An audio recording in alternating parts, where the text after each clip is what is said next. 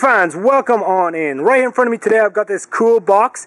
It is one of the 4 boots that are part of the Puma evoSPEED World Cup Streetwear Collection. You might recall there were 4 released. This version is the Alife version. There's 3 others. There's the Colette, the Kith and the BAPE. And we're going to take a look at these right now. I'm going to unbox them and let you guys see what's inside if you decide to pick up one of these exclusive limited edition pairs. Let's move the box to the side. Boots are right there. First off, you get an additional boot bag. It's always nice to get a boot bag. We don't normally see Puma including these inside. Has the Alife branding on the front, which is really cool. The boots themselves, let's take a look at them real quick. I'll let you see them up close first. You got a lot of Alife text on there. That's basically the Alife logo in 3 different colors, red, green and blue. Runs right around the upper. What's unusual, and I didn't actually notice this before I got them in hand, is these are actually cigarette lighters. And I kind of researched this a little bit and looked online, and there's actually several images where Alife released their own cigarette lighters, and they have some art to do with that. So it's very, very unusual. You don't normally see something like that in a boot. What Puma did is they reached out to a lot of fashion companies, the 4 fashion companies that I mentioned, and they basically asked them if they could come up with their own personalized design to be featured as part of the World Cup collection, and this was the version Alife came up with. It's the boot itself is the 1.2 evoSPEED 1.2. You don't get any touch control compound in the upper, but you get all the rest of the technology, including the EverFit cage inside.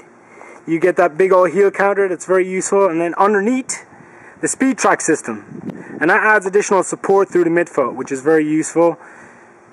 Means that you gotta spend some time breaking them in, but still useful. On the side you get a big Puma hit. It's not as noticeable because of the color clash. This same Puma hit on the side is put on the 1.3. This is the 1.2 version, as I said. So it looks like Puma transferred this over to the 1.3. The only difference is on the 1.3 it is actually textured, whereas it's smooth on this version. Pretty cool release nonetheless. And it depends what you're into. If this is your type of style or design in a boot. You get the Alife hit on the tongue as well.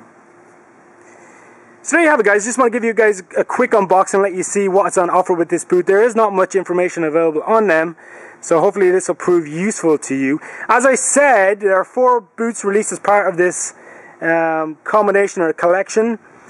All 4 are currently available on WorldSoccerShop.com. On initial release, they were all placed on the specific stores for each brand, but World Soccer Shop got a limited edition run, so they're all available there. You can check them out. I'll leave a link down below in the description. Before you do leave, I'd appreciate if you leave a comment down below and let me know which of the 4 versions you like best and why, if you enjoy this Alife version. And I'm going to leave a subscribe button on the screen. Definitely appreciate if you get signed up to check out our exclusive video unboxings just like this one. There you have it, guys. This is the Puma evoSPEED 1.2 Alife version of the World Cup Streetwear Collection. Until next time, guys. Thanks for watching.